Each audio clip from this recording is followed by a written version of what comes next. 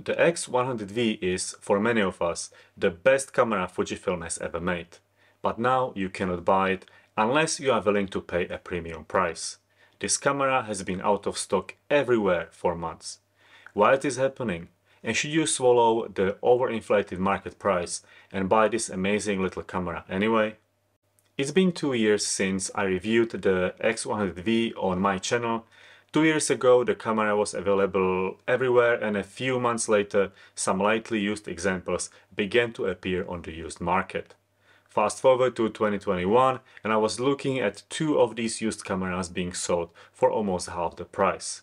I remember thinking that although I really like the camera, I don't need it right now, and so it makes sense to wait and grab one for even less sometime later.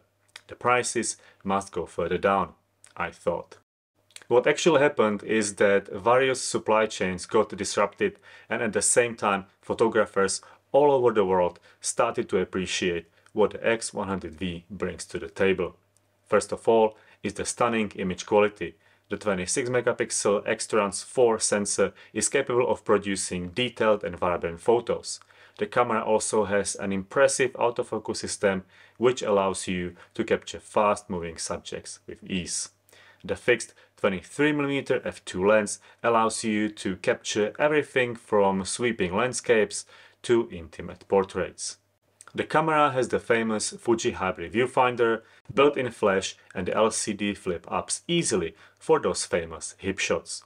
And all of that is topped up by one of the standout features of the X100V, which is the leaf shutter. Not only is it quieter than a classic curtain style shutter, but mainly allows for fast flash sync speeds, which are useful for lightening shadows when shooting portraits in bright daylight.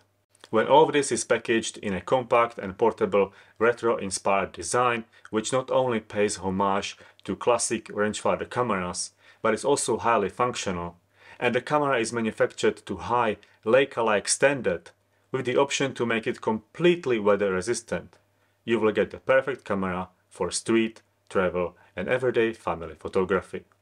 I was a fool not to buy it for a reasonable price when I could. And now it may never happen, because Fujifilm stopped accepting new orders for the X100V, officially due to high demand for this great camera, but the XE4 and XS10 also are in short supply.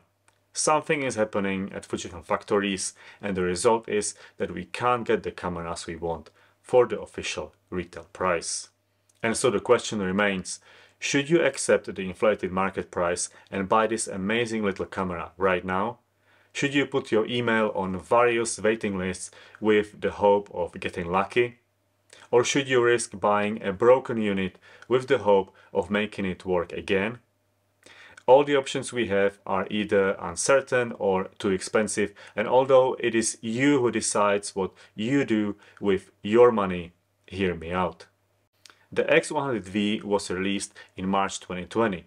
Its predecessor, the X100F, in February 2017.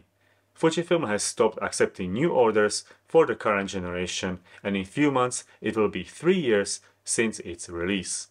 So I think they may be just fulfilling current orders for the X100V and will soon move on to the next version. Will the X106 be released in only a few months? And what will it look like?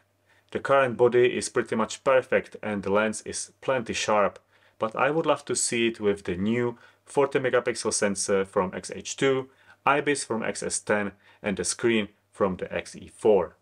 And I would pre-order such a camera right off the bat. But if they'll go wild and make the X106 with a built-in 80mm f2 lens, I will camp in front of the Fujifilm House of Photography here in London.